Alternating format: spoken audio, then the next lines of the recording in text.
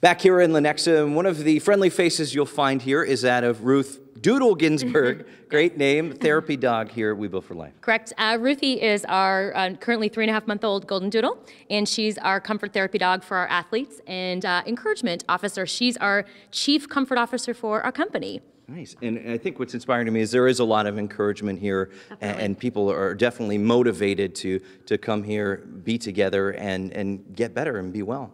Absolutely. Community is the foundation of what we do and why we do it. I mean, we work out, but it's really about working out in a community, and that is absolutely the priority for us. And Karen is one of our founding athletes with We Build for Life, and a huge chief encouragement officer of our own as well. Nice. Why do you come here, Karen?